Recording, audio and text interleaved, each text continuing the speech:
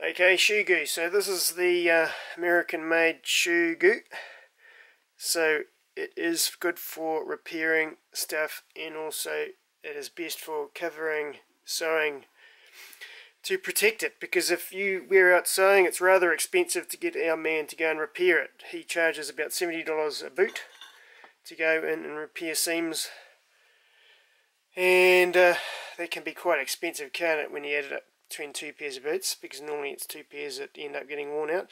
Now, so far, you know, sewing, we can reduce the amount of sewing in a boot. We can't sort of completely eliminate sewing, so it's best to cover it with some Shoe Goo, and then you don't have to ever worry about it getting abraded or cut, because this stuff sticks on and lasts very well. It lasts better than anything else I've tried on here, and I replace soles on boots. So speaking from experience, this rubber conglomeration or whatever they've made this boot out of, nothing would stick to it. And yeah, we've got two different variations. We've got a contact kind of a adhesive we use, and also a heat activated one. Neither of them were successful, so just a bit of this Shoe Goo, and it's fixed the job.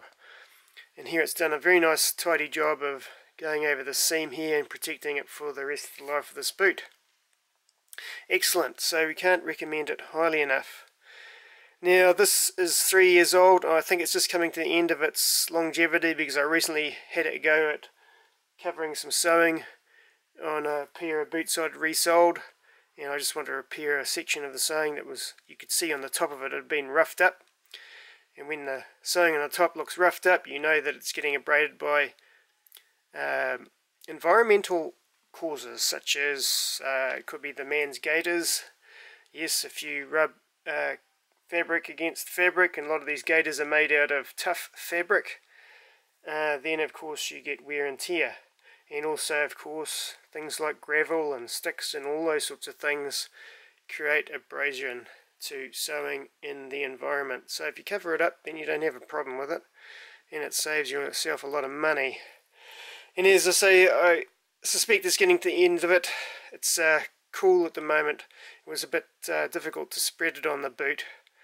I didn't do a very tidy job of it. Not like this is nice and smooth, but this was done about in the summertime, about 6 months ago. And this tube, well, I mean, it's over 3 years old. I've half used it. It's $20 a tube. So yeah, $20, and up to that point I probably could have done for, you know, 4 or 5 pairs of boots, covering all their seams and that sort of thing. And you know, if it was somebody going and repairing that those boots at $150 a pair of boots, you know, times 5, that's $750. That's cheap, so it's well worth getting some. Comes in black or clear. Clear is quite a good idea, because you can actually see how thick you've kind of covered the sewing. But you know, here again, when you first get it, it's quite liquidy and settles down quite evenly. I can just sort of see some sewing here. You probably can't, but just some little indentations that indicate, you know, that the Shoe Goo is just covering that sewing by a little bit. But that's enough. That's all you need. Just enough so it doesn't get abraded and lasts longer and saves you some money. Good stuff.